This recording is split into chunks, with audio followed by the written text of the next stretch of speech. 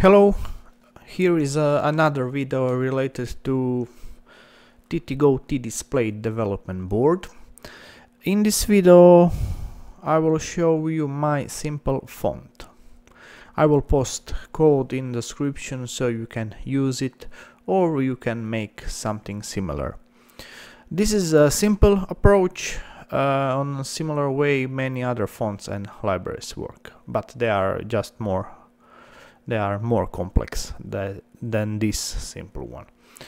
I decided to try make my own way to display numbers or text, because when you make something you can play with it. It is easier to understand the code you wrote, and also it is great programming practice. So I can, for example, change size of these boxes. I can make them round, I can change space between them or change color of each box randomly. Set speed of changing boxes, and there is many more fun stuff that I can do. Okay, let's see how this works. Check description, because there you can find buying link if you don't own this board. You can also find code there, and if you want to support me and or this channel, there is link so you can buy me coffee. I love coffee. Okay, let's start. Simplest way to show some numbers in electronics is a 7-segment display. So we have 7 LEDs, and when we turn on or off some LEDs we can display specific number.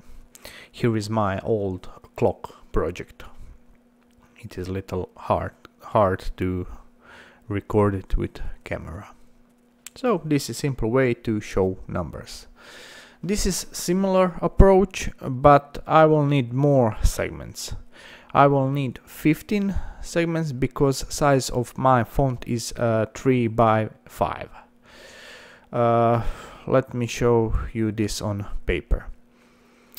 Here I have this box which is 3 by 5, these little boxes. Sorry for my English.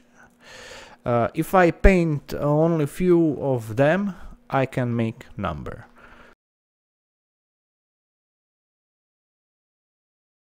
For example, here is 2.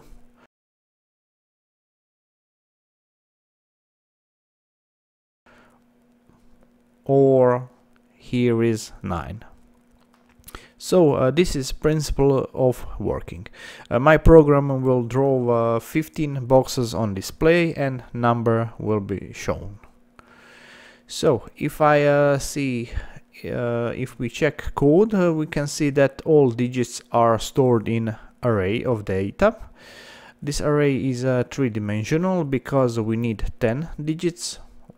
1, 2, 3, 4, 5, 7, 8, 9, 10, 8, 9, 0, and each digit have 3 boxes in these 5 rows. In each digit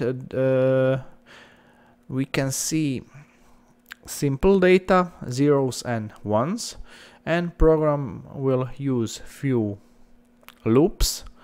When data is 0, it will draw black rectangle or rectangle in background color, so that rectangle will be invisible. But if data is 1, it will draw a rectangle in some color.